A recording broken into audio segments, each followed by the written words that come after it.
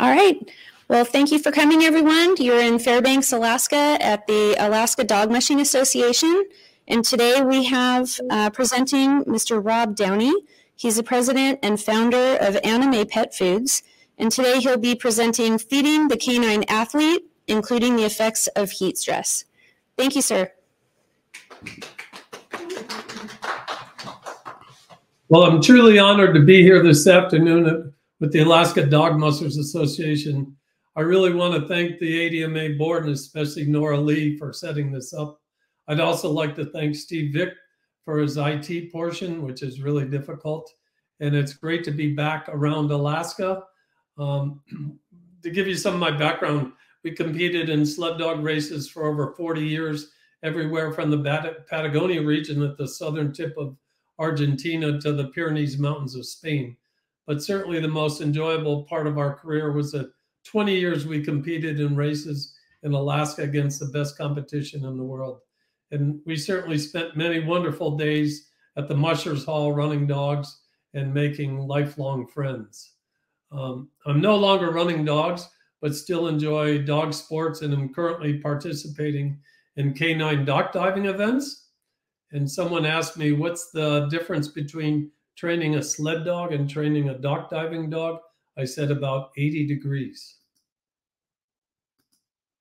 So to give you some of my background, I was born and raised with dogs. All I've ever wanted to do is work with dogs. And I grew up with short hairs and pointers. And then I went away to college and got involved in sled dog sports.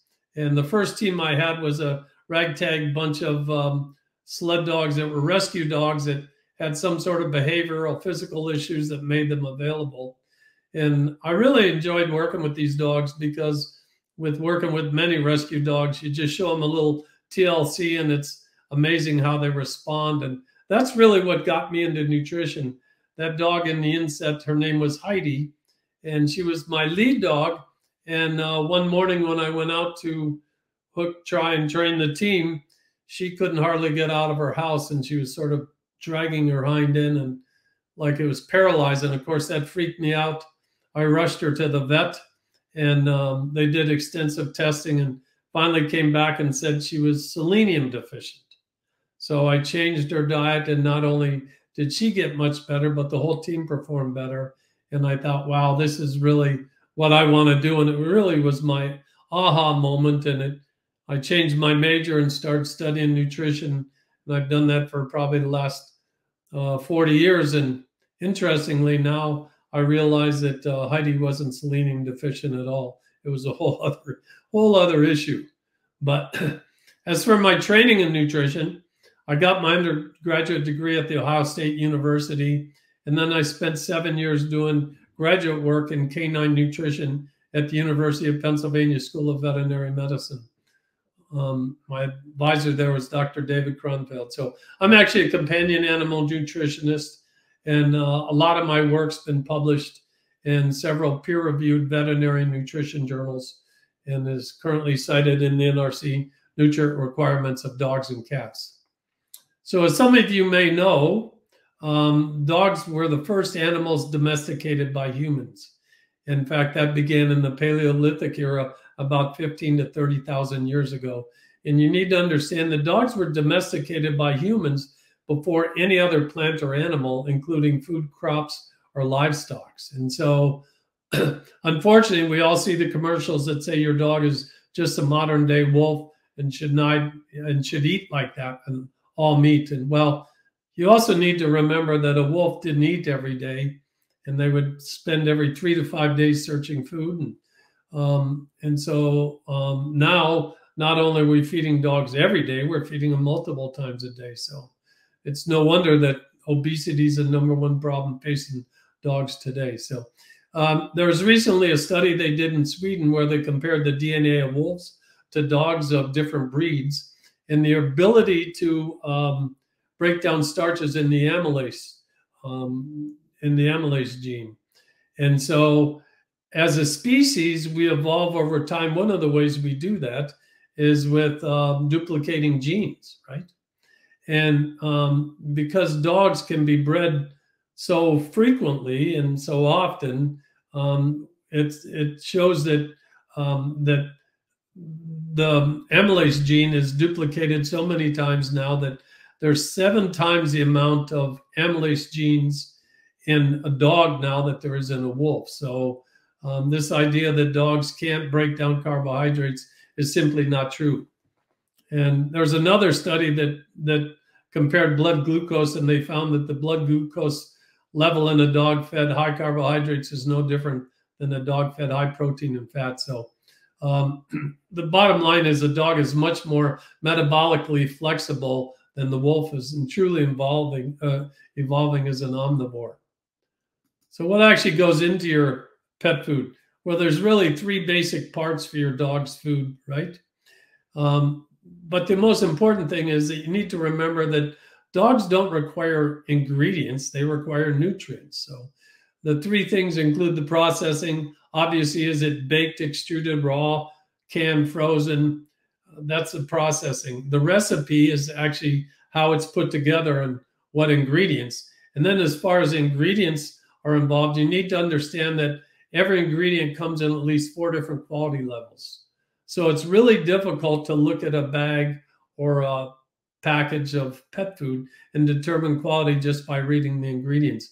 And to show you, for example, if I took one of my recipes and just went to cheaper ingredients, I could cut between $8 and $16 per bag from the formula or from the retail price. So it just shows you how variation can really dictate by quality of ingredients. So 2 bags that are sitting on the shelf next to each other that look identical on the ingredient list might not feed as well whatsoever. So the other thing that's really happening is that one of the things we learned in 2008 with the Great Recession is that the pet industry is recession-proof, right?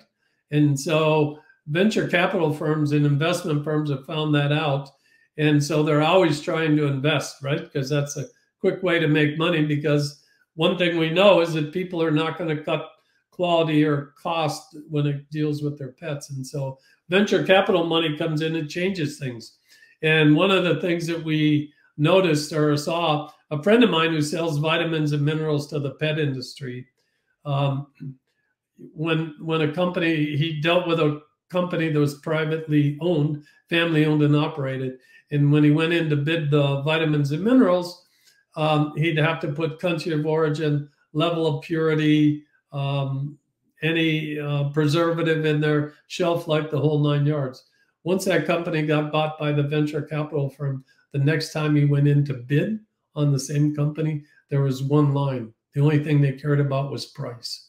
So it's really kind of scary. So as I mentioned, every ingredient comes at least 4 different quality levels.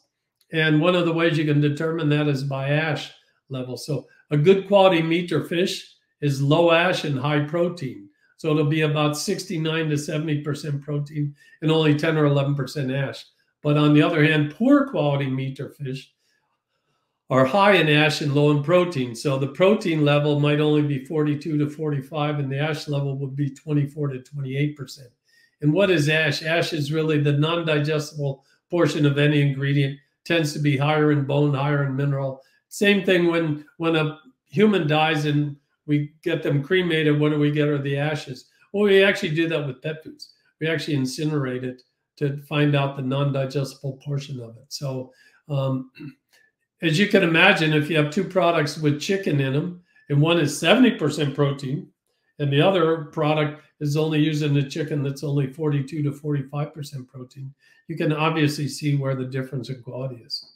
The other thing is that ash makes the diet more alkaline, whereas dogs and cats evolved on an acidic diet.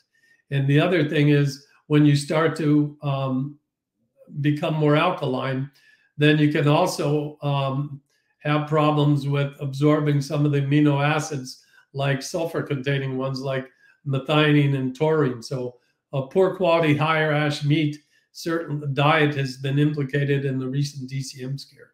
The other thing is that alkaline diets are more likely to cause crystals that can really affect your animal. So again, it's really difficult to look at the label and determine nutritional quality. The bottom line is there's going to be companies that will go cheap no matter what, and like bottom feeders, right? So need to take that into consideration. One of the things we've all seen in the last few years is the increase in pet foods. The price has really gone up, and really we're facing a perfect storm.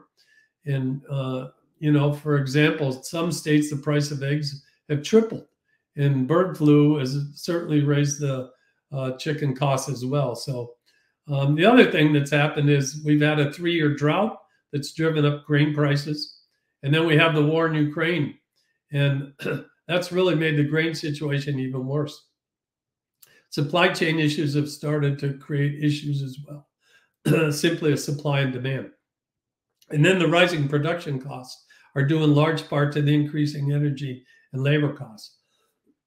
Excuse me. Transportation costs are rising as well because of increased fuel. There's actually less trucks on the road, so it becomes a supply and demand issue. So the average price of pet foods has increased 14% over the last year. So the bottom line is, if your pet food hasn't gone up in the last couple of years, you really ought to think twice about it. Everybody wants more omega-3 fatty acids, and typically you get them from fish oils. But something you need to understand is that fish don't produce omega-3 fatty acids. They actually get it from the microalgae they consume. And so one of the advantages of using marine microalgae over fish oils is that it's totally renewable, and it's also very sustainable, right? And when I mean sustainable, for example, if I'm using fish oils in my product, after 12 months, you probably lost about 50% of the principal omega-3 fatty acids. But if I'm using marine microalgae, after 12 months, you're still going to have 99%. So that's an incredible difference. And so the two principal omega-3 fatty acids are EPA and DHA. And so DHA has been shown to help increase brain development in puppies, also been shown to help enhance cognitive function in older dogs, right? And whereas EPA has been shown to help calm the immune system, as well as it works on skin and coat. So it's something to consider. As far as a working diet for dogs, what you're really looking for is on a metabolizable energy basis. You want 30% protein, and this helps move the red blood cells and tolerate stress. You want fat to be 55% on a metabolizable energy basis, and carbs to be 15% also for feedability and to avoid digestive upsets. So what is metabolizable energy? Metabolizable energy is actually the energy available after the loss from feces, urine, and combustible gases. So it's basically the energy left for your pet to use once all digestion is complete. More recently, some work done at Davis on the Iditarod dogs have shown that that number should be actually closer to 30% protein, 45% fat, and 25% carbohydrates. When I presented this years ago in Germany, I was actually kind of amazed that a couple of the Iditarod champions that were there also speaking.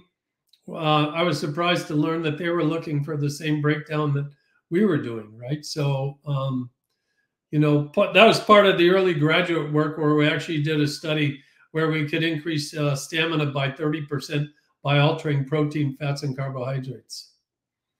So it's always amazing to me that people are willing to spend thousands of dollars into purchasing and training their dogs and yet try to be cheap on fueling them. It just doesn't make sense to me. When I'm saying those percentages, that's not how you're going to read it on a bag, right? So a diet that's 32 protein, 20% fat listed on the packaging will actually provide 30% protein on a metabolizable energy basis. Even something that's listing 26% protein and 16% fat on the guaranteed analysis, that also provides 30% protein on a metabolizable energy basis. Well, how does that transpire? Well, you need to understand that 1 gram of fat has twice the calories in it that a gram of protein does or a gram of carbohydrate. So how does that work out in a diet? So one of the things we need to understand is that long-term exercise, eventually dogs turn to fat for fuel. But this is an aerobic activity. So you need oxygen to burn the fat in the tissues. And so it's protein in the form of red blood cells. It carries that oxygen to the tissues to burn, right? And if you don't have enough protein and it's too much fat, a lot of guys like to pour the fat to them. Eventually what happens is your dogs start to suffer from sports anemia, where the red blood cell counts go down. And they look great because you're adding a lot of fat, so the coat still looks great, but they're sour. And this was really seen early on in the very early Iditarods, where those dogs would get to, I think it was White Mountain, and they basically would just crash, and they would have to pull out there. And bottom line is, you found that you could probably run on a strictly high-fat diet for about 10 days, but then that was pretty much the limit. And that's how long it was taking them to get to White Mountain. So it's kind of interesting at the time. So let's look at reading ingredient lists. If you were faced with two diets, Diet A and Diet B, and I asked you to pick which one you would feed, most people in the room would pick Diet B because there's two sources of meat protein, chicken and lamb. And corn, the bad guy, is actually number 4 in Diet B, but it's actually number 2 in Diet A.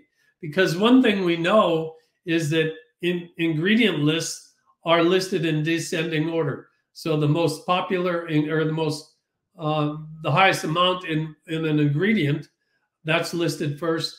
The ingredient with least amount is listed last. So Diet B here looks better, but what you might not know is that if you have ties, you can list them in any order you want. Now look at it.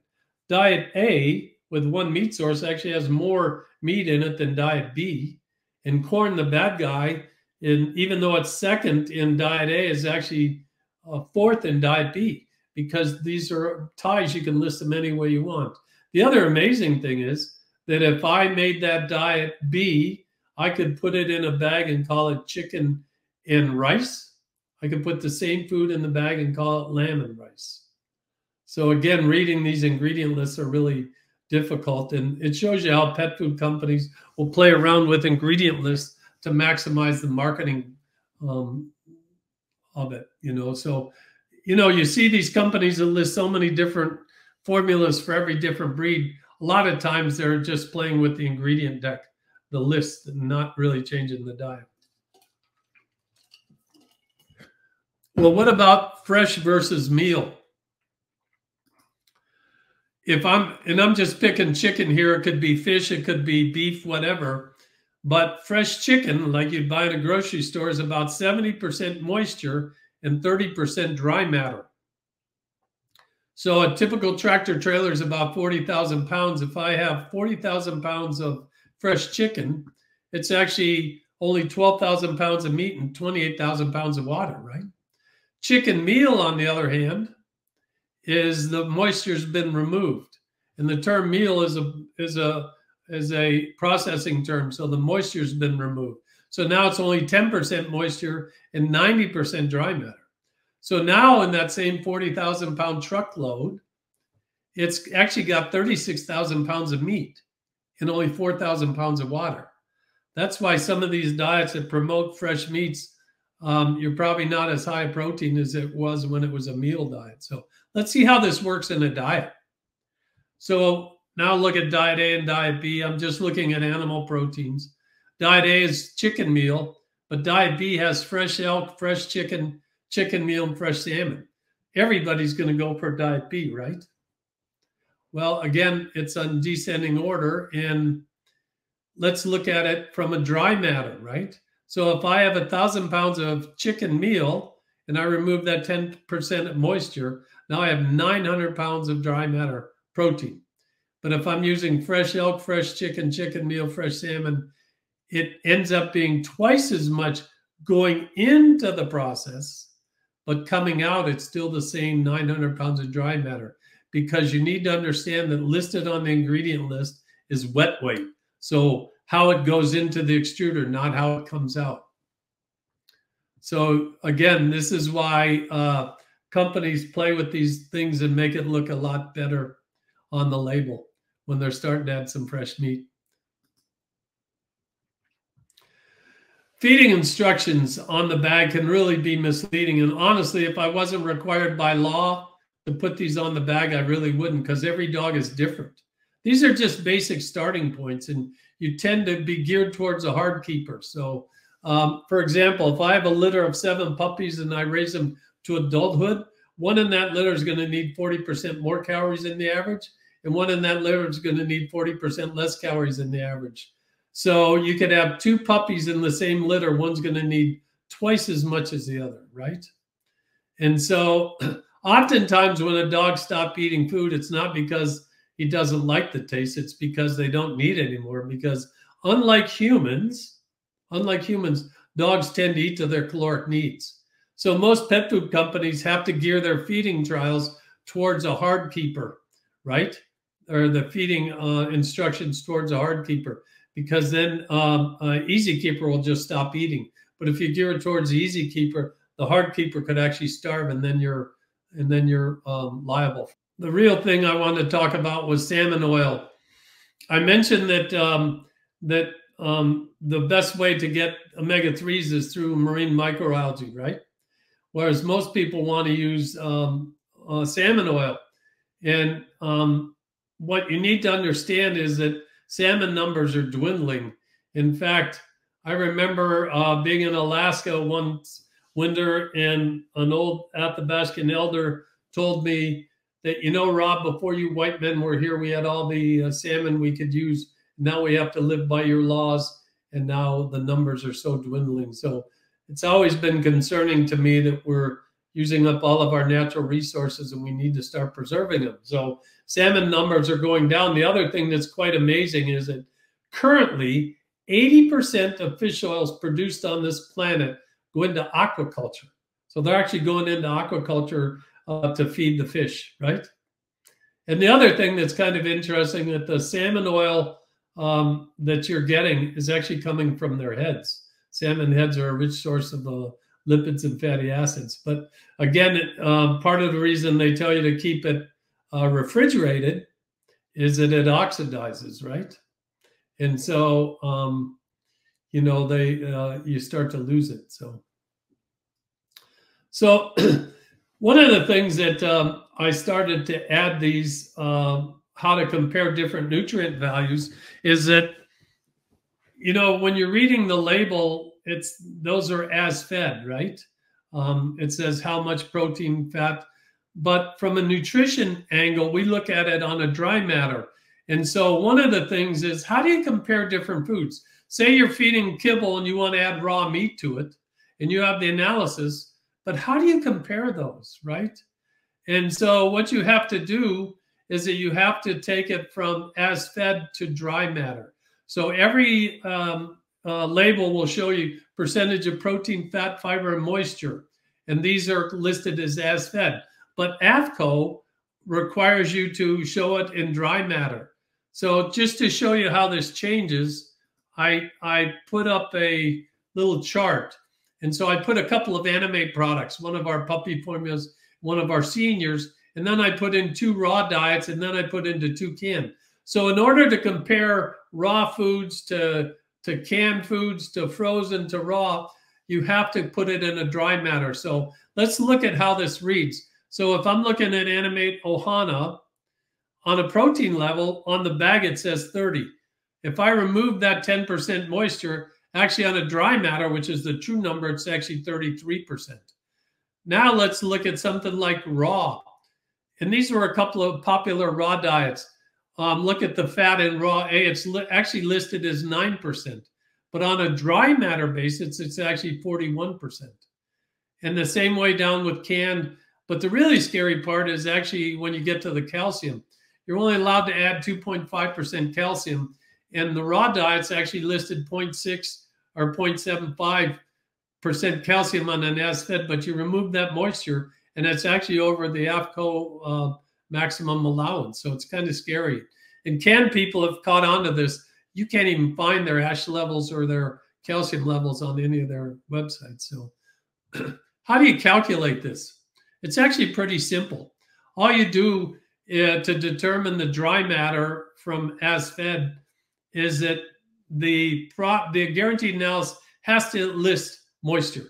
So you just subtract that by 100, and that gives you the dry matter. And so in order to determine the dry matter basis of a nutrient, you take that as an as fed. So say it's we're looking at example on an as fed basis, the fat's listed as 16. All you do is divide that by the dry matter that you just determined and multiply it by 100. And now that fat comes out to 17.7 on a dry matter. And on a fat in a raw food, it's listed as 9%. And the moisture is 78. So the dry matter would be 22. And so you just divide it by 22, and now it's almost 41% dry matter. So it shows you, if you want to compare kibble to frozen or raw or whatever cans, you got to do it on a dry matter basis. How about vitamins? This was a study that shows you how important they are. They followed 2,000 beagles for 15 years, and they randomly assigned them to one of 4 diets varying in vitamin levels. They included low, medium, high, and extra high. How crazy is it after 15 years, they found that the dogs on extra high vitamins lived 23% longer than the dogs on average vitamins. Veterinary visits when they were on extra high, they had 29% less veterinary visits on extra high than on average vitamin levels. Tumor incidence, it was actually 32% lower when they were on extra high vitamins compared to average vitamin. And the scary part is when they went out and did their testing, they found that less than 5% of the foods on the market tested had extra high vitamins. So that's really pretty sad. I'm going to change gears a little bit and now talk a little bit about when you're exercising your dog. You need to understand that glycogen is your dog's main energy source, right?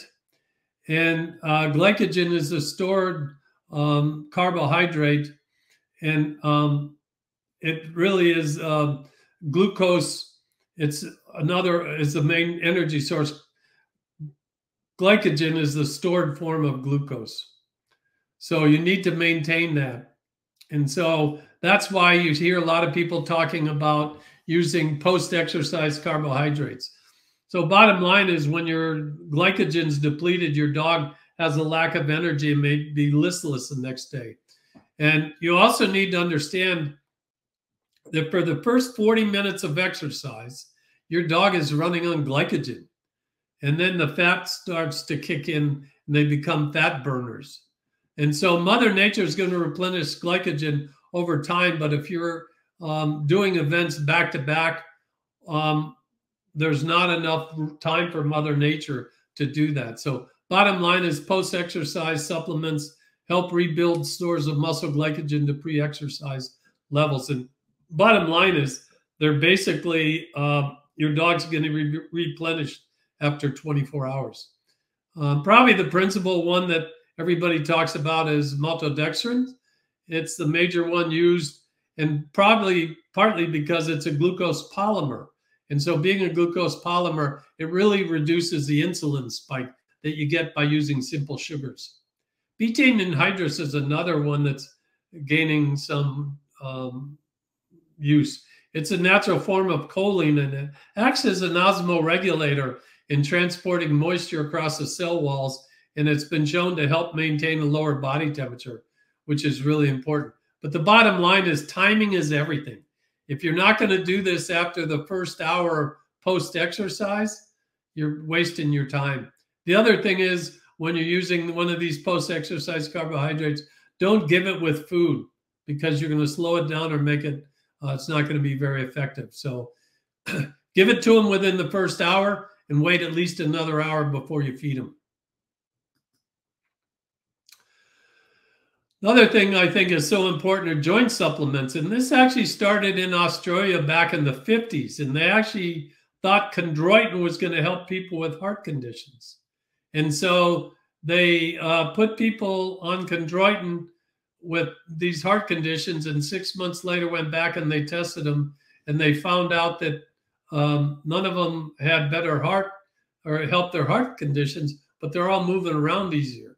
So it literally was the birth of the joint industry, the joint supplement industry, right? So what we found using a good joint supplement is that we had less injuries during the season, and they lasted longer as a top athlete in the end of their career, right? So I remember being in a retail store one time, and I said to the woman owner, I said, the problem with dogs is by the time you get them perfectly trained, they're usually too old to do what you want.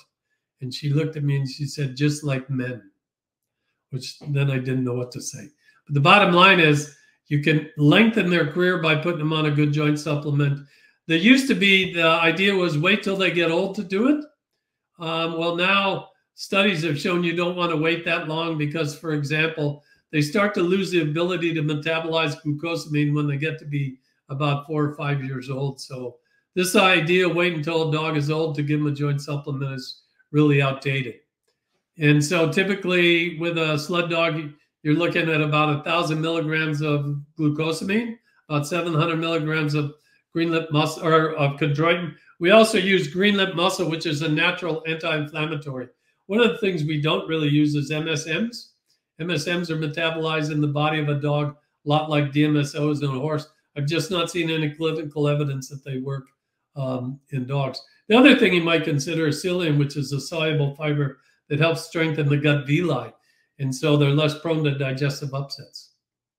So a lot of companies are adding the glucosamine and chondroitin to their dry kibbles, and does it really have any effect? Well, heat really does have an effect on both.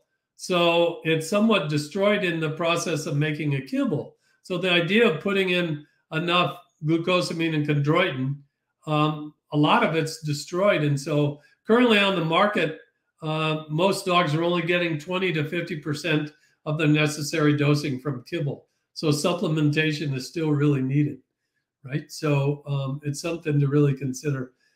And glucosamine and chondroitin are the most common selling points for senior formulas. And currently 68% of the products on the market are promoting glucosamine and chondroitin. We really believe in glucosamine and chondroitin, but I don't believe you need to try and put it in your kibble. And why do so many do it? Because this is a copycat industry.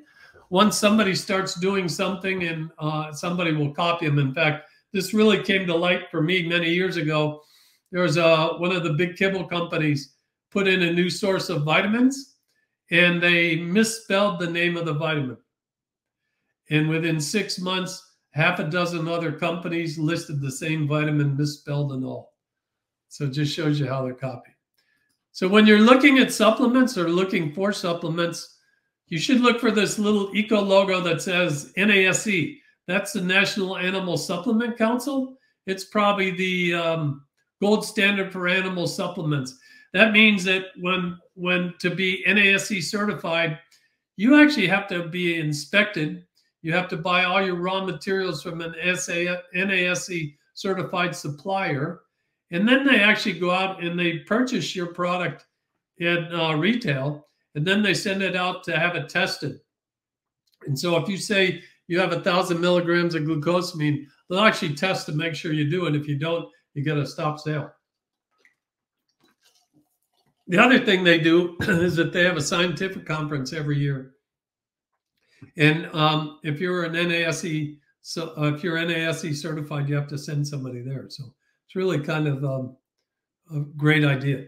So we're going to change now and go into some of the heat stress stuff that we did many years ago. So I don't need to tell you this, but as you're aware, but temperatures tend to be warming, and so that's exposing more dogs to heavy exercise in warmer temperatures. And so in running dogs, the increased rate of heat production is about 10 times the heat gain that could occur in the hottest desert on Earth. So it's something to really be aware of. And one advantage is that the dog has is that it's a panning animal, and they're very well structured for running in warm temperatures. And that is why so many dogs that evolved in the desert have longer, narrower snouts. And there's really two main reasons for this. oops, sorry. The first one is in the nose, there's a complex infolding of bones called turbinate bones. And there's actually more surface area of the turbinate bones than there is in the total surface area of the entire body of the dog. So that's how intricate it is. And then the next one is actually the nasointerior has an organ unique to panning animals. It's called the lateral nasal gland. And this gland secretes fluid onto the mucosa, and it provides a constant supply of water for evaporation. And evaporation is really the key, as it cools the mucosa very efficiently. And so with each breath, the dog inhales dry air across the moist surface of the mucosa. And then that moisture evaporates, and the cooled mucosa cools the blood flowing through it. And then this cooler blood is headed for the brain, with the whole point of being this is keeping the brain cooler. So panning increases evaporation from the nose and mouth, keeping the brain cooler than other deep body regions.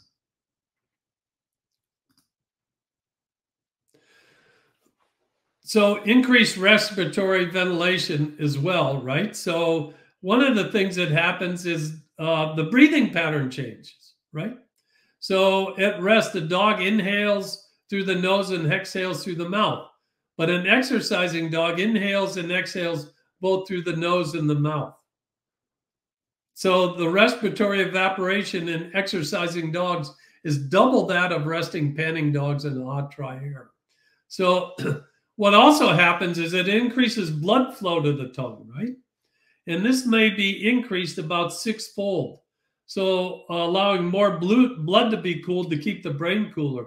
And that's why if you happen to get a dog's tongue nicked while you're running them, it just seems to bleed so much. It's just because there's 6 times the amount of blood going there, right?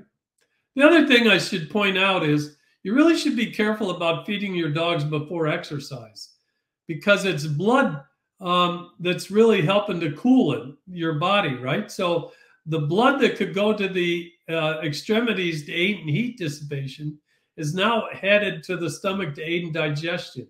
So with that food in your dog, he's going to probably run hotter. Not to mention that food flapping against the intestinal wall can cause some bloody stools or diarrhea. So some carnivores, including the dog and even some even-toed hoofed mammals, have evolved the heat exchanger network to help maintain the brain at a lower temperature than the rest of the dog. This cooling system is called the carotid rete. It actually acts as an intracranial vascular heat exchanger, cooling the arterial blood headed for the brain. So the arterial blood headed for the brain is cooled by the venous blood that drains the nasal and oral passages. So in animals with a carotid rete, it provides help against overheating during the most severe thermal stress of exercise. So bottom line is the carotid rete acts like a radiator in your brain, and it helps almost increase a 3-fold increase in brain cooling during exercise. You also have in the brain the hypothalamus, which really acts as a thermometer in the brain of the dog. And so what happens when your dog is exercising and the body temperature starts to go up, when the dog gets too hot, that thermometer will actually shut down, and then the body temperature skyrockets, right? And the dog overheats. But then when the dog cools down, that thermometer will reset at a much lower temperature. So the dog is much more prone to overheating. So you really want to avoid cooking or frying the dog. And so how do you do that? One of the most important things is simply conditioned, right? A more conditioned dog will be better in the heat. But we also found in our study, bigger dogs tend to run hotter. And as far as genders, studies have shown that female marathoners actually run cooler than their male counterparts. We saw some of that in our work, but I actually thought it was more about size and gender. But here's something that really surprised us. Females in season are much more prone to heat stress. So be really careful running a female that's in season, right? And then Also could be affected by feeding schedules. As I mentioned before, if there's a lot of food in the stomach, the dog's likely to run hotter because, honestly, blood that could go to the extremities, they aid in heat dissipation, now goes to the gut to aid in digestion, right? So, and then again, associated with prior overheating. If a dog gets cooked, it's really a problem. So I actually promote feeding a dog once a day, right? Instead of feeding them in the morning and then running them and have all that food in the stomach. And actually, there's the Dog Aging Project has now sent out a study where they found that dogs fed once a day are actually healthier. So, you know, that's something to consider too. It's actually called autophagy, which is a natural self-preserving mechanism where the body removes damaged or dysfunctional parts of the cell. And that happens during when they're not being fed. Heat stress effects on reproduction. It actually can decrease male sperm count. It could increase fetal reabsorption. So when you breed a female, you really ought to be careful running it. And I know a lot of people say, well, I'll run them for a few weeks. Honestly, I don't think that's a good idea at all, because they can reabsorb the fetuses. Also, litter size will be then thus smaller. Decreased birth weight can impair uterine tissue. Something else to remember is that newborn pups have no heat tolerance. So make sure you keep them warm, keep them cool, right? As far as decreasing male sperm count, I actually read a study. How crazy is this? They actually determined that Austrian taxi cab drivers, this was done years ago, had decreased male sperm count from the sun coming through the windshield on their genitals. How crazy. So,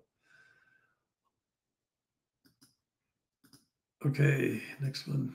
So, of course, the first limiting factor to any exhaustive exercise is water. Make sure you're giving them water. Well, what about electrolytes? Well, you need to remember that dogs don't sweat through their skin. They only sweat from their foot pads and nose. So they lose water by panting rather than sweating.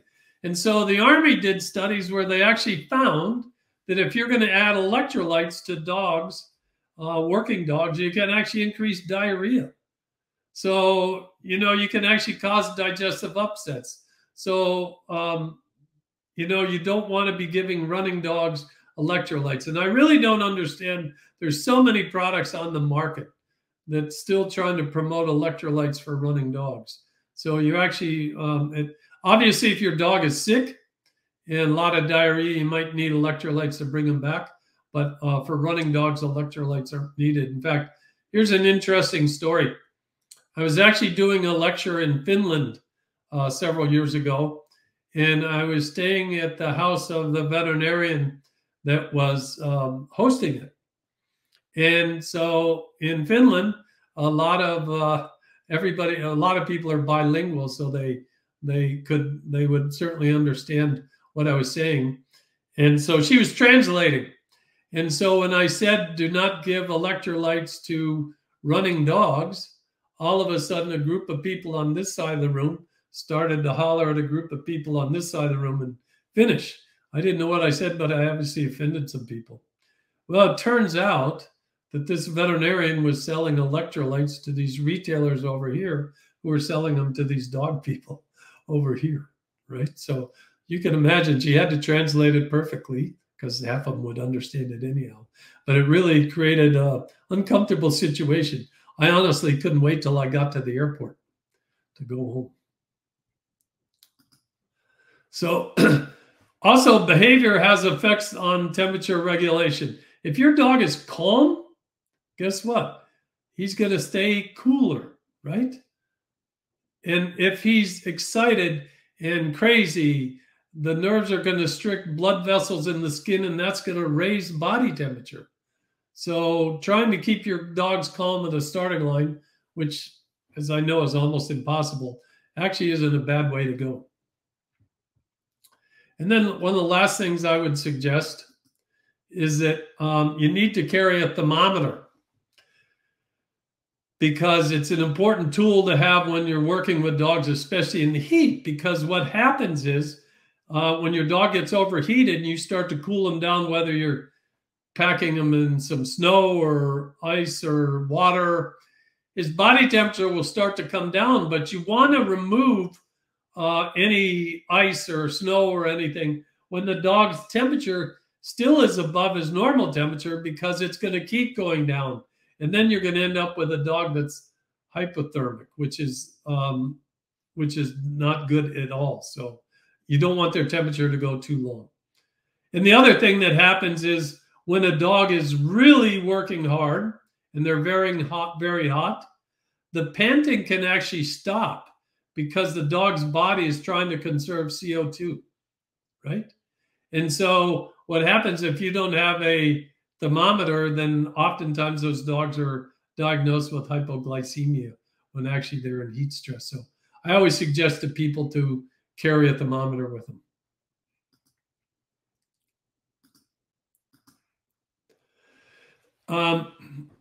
And so how do you acclimate a dog to heat? Well, interval training in a cool environment helps, and moderate continuous training as well. And they're going to acclimate to the heat much better when they're fit. So it could take 2 to 3 weeks when they're not fit. It could only take a few days to acclimate when they are. And I'm always amazed that how people will train their dogs, but not necessarily condition, right? And so regular conditioning strengthens your heart muscle. And this improves the heart's ability to pump blood to the lungs and throughout the body. And as a result, more blood flows to the muscles and oxygen levels in the blood rise. So it's important to have your dog conditioned. And we actually did a study a few years ago with one of the state's biggest #1 search and rescue teams of dogs. And we did some heat stress. And I was utterly amazed at how well trained they were, but how poorly conditioned they were, right? So they were training them to do all this very intricate stuff, but they didn't bother to condition them. So they just wore out and they got hot. And so your dog really needs to be conditioned to really tolerate heat. And so that's the end of the lecture part. And we can now open it up for questions. Thank you so much. Would anyone like to ask a question through the mic? No? Do you have a, oh yeah, go ahead. About the hypothalamus, when they get the heat stroke, is there a way for that to, I don't know, fix itself? Or is it just conditioning can make them better? That's a great question. That's a great question. Was that it's really damage to the brain, and they will get slightly better over time, but they're never going to be back to where they were. Cool. Thank you. Mm-hmm. Anyone else? I have a question too. Yeah, there you go. Hey, thank you. So I've heard that if you want to put weight on a dog, you need to feed meat as well as kibble. You can't get weight on a working dog if you're just feeding kibble potentially. So I'm curious if you could comment on that. And then similarly, why not just feed, let's say, a sled dog just straight kibble if the protein that you can get from the dried kibble and everything is potentially greater than from the fresh meat? Thank you. That's a great question. The bottom line is, if you're going to feed raw meat, it's much more energy dense, right? There's much more fat in it. So you're certainly going to put weight on better with a higher fat diet. Kibbles aren't going to be as high in fat as typically what you get from raw meat. And people ask me, am I anti-raw? I said, I'm not anti-raw. I fed raw before raw was niche, right? I used to have 50 sled dogs. That's all we fed. But one of the things that bothered me was we would do this study where we could increase stamina, and everybody had access to this, but you couldn't get a dry food to do it. And it wasn't until I started that I really realized that the big problem is so many of these dry foods out there are so poorly digested. They're run at such high temperatures, right? That you're really, the bioavailability, a lot of those nutrients aren't very good. So you really have to be careful about what draw you're using. And, you know, if you have access to good meat, a lot of times that can really help your budget too, right? Does that answer your question? Yeah, thank you. Yes. I've heard a rumor before that if you soak kibble, it can break down some of the nutrients and, you know, good stuff in that. Is there any truth to that, or is that just kind of made up? If you're going to soak kibble, don't use hot water. If you use hot enough water, you can start to break down nutrients. And definitely don't microwave it. It's amazing how many people tell me they microwave their kibble. I, for the life of me, don't understand. But no, it doesn't necessarily break down. I always soak my kibble because two things. You're always trying to get more moisture into them, and that's a great way to get moisture into them. And then also any expansion of the kibble is going to take place outside the gut rather than in the gut. Having said that, I'm not sure I'd soak kibble and let it sit for a day or two, right? That's not good either. Any more questions? Oh. All right. So if I'm trying to do like calculations about how much fat my dogs are getting feeding raw meat, Yep. how would I know how much fat is in my beef, or like where can I look for those sort of numbers? Yeah, right, right. Well, that's the problem.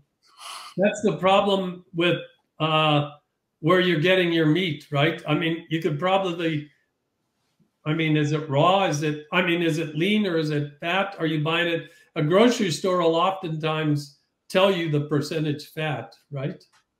If you're buying, depends on where you're getting it. If you're buying a raw product that's made for dog food, that's got to have the guaranteed analysis on it. But what I'm saying is that slide I showed, and certainly I can send you guys a handout. I know it's almost impossible to figure out what I was trying to say. I apologize, but I didn't know how else to make it simpler. But it's really a simple calculation to come up with it. But you have to have the gross numbers to begin with, right? Like canned dog food, dry dog food is going to have guaranteed analysis, but you'd have to make an educated guess on the fat of the beef you're using. Okay. Yeah, for many people in Alaska, we'll use moose and supplement with that. I had a trapper tell me that they were recommending a 2-to-1 replacement. So if we were giving 1 cup of moose meat, that it was replacing 2 cups of kibble. But I'm not really certain where they came up with their numbers. Yeah, right. I would think that there's got to be, I mean, there's certainly been enough work done on moose that you should have an idea of the protein fat breakdown of moose meat, right? Right. And then you can make the calculations that way. But you're definitely going to get more fat.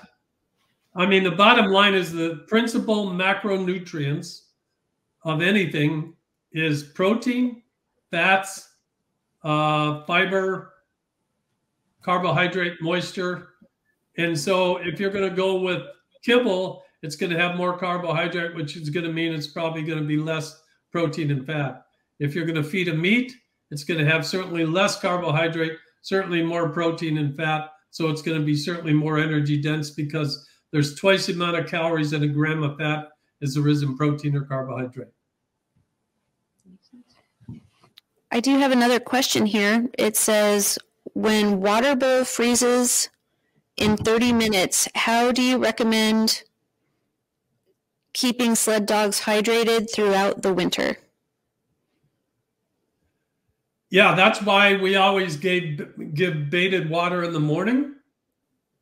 And then we would feed them, and we fed them moistened.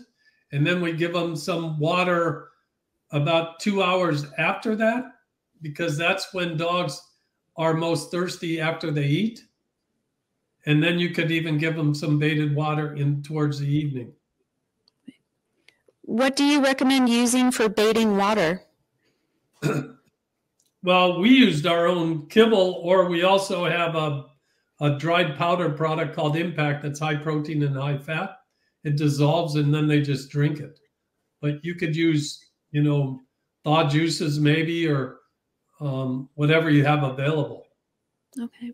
But you got to make it concentrated enough that they want to drink it, right? But that's really critically important, is keeping their moisture levels up. And I have another question here. How long after feeding do you recommend running dogs? 24 hours? No.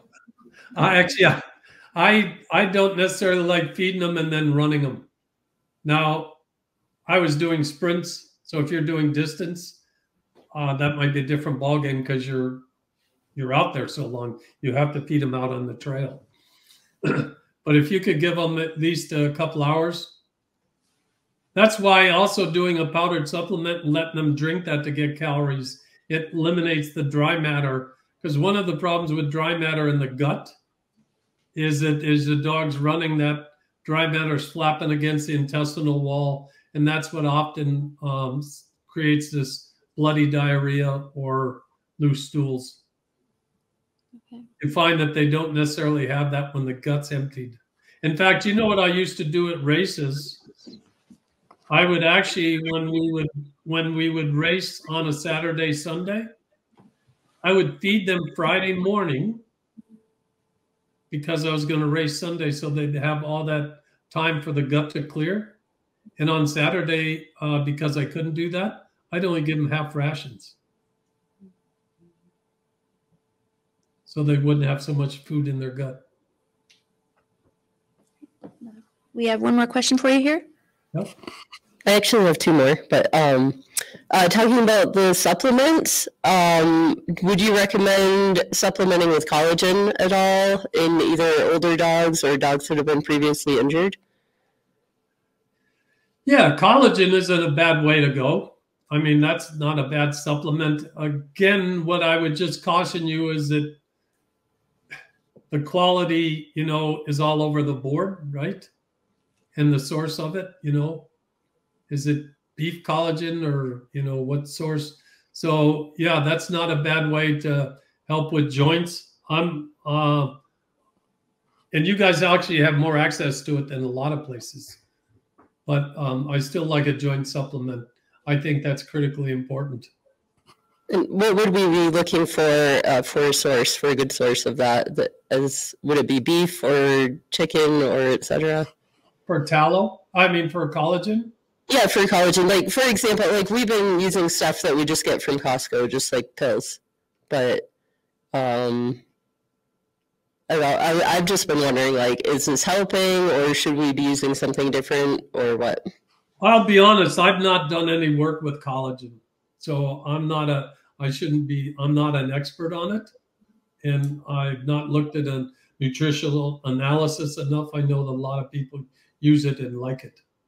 But I can look into that. If you want to send me an email. Okay, I can do that. And then my last question is, you were talking about vitamin supplements. Mm-hmm. Using those, like a quality kibble, and then using a vitamin supplement in addition to that. And would we be looking at like a multivitamin or anything specific? No, I think depending on the kibble, you know, like for example, with our products, we have extra high in everything. I mean, when I went over that, when I was at that study, I brought that information back and laid it out next to what I do. And we're extra high in everything. The only thing I wasn't as high on as what they do is that they use more vitamin D.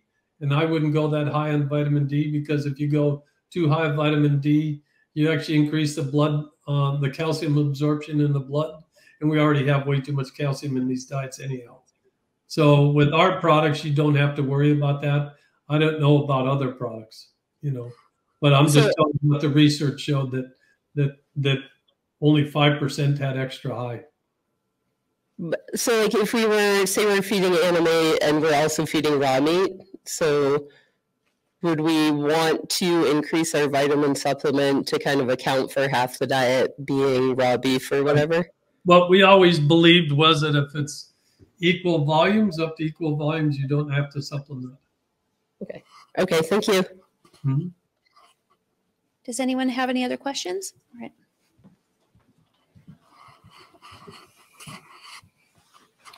So what if you have a dog that likes to eat your other dog's feces? Is it missing something, or does it just enjoy it like ice cream? Yeah, it's sort of like that. And the problem is, I will tell you, the other problem is that it's certainly behavioral. If you have one that does it, pretty soon you're going to have a lot of them do it. Right? And I had a friend that had a kennel and he rescued a greyhound. And the greyhound would eat feces. And next thing you know, pretty soon his whole sled dog kennel was eating feces. And they'd never done it before. Right? So it's really a behavioral thing, or boredom. Now, if the dog's real skinny, if he's looking for calories, but I don't think nutrients would be the case. All right. Any other questions? All right.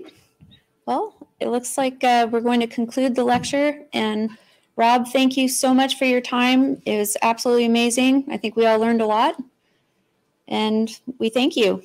I just want to say thanks to everybody. I miss being up there. Hopefully we'll get back soon. Thank you. Thank you. And thank you so much.